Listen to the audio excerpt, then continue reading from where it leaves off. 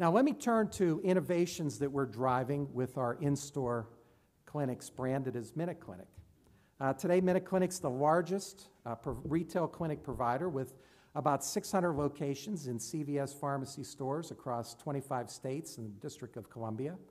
We expect to expand to more than 1,000 clinics over the next 4 years.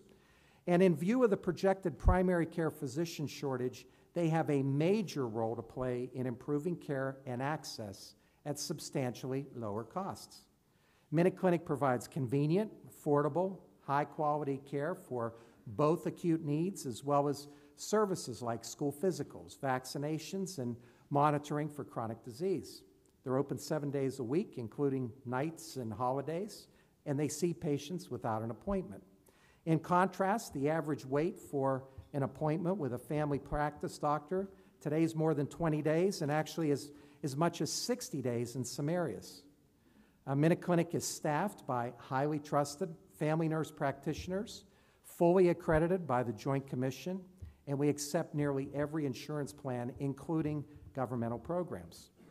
And MinuteClinic is lowering costs. A RAND study suggested care was 40 to 80% less expensive than alternative sites and very high in quality.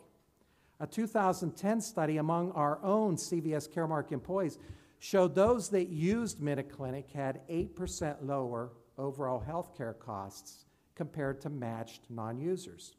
And we believe MinuteClinic is both replacing the use of high-cost sites such as emergency rooms, as well as addressing unmet needs for access to primary care providers. Both help to hold down overall cost of care. But I want to be crystal clear. We do not advocate for or believe that the family physician is going away or should go away.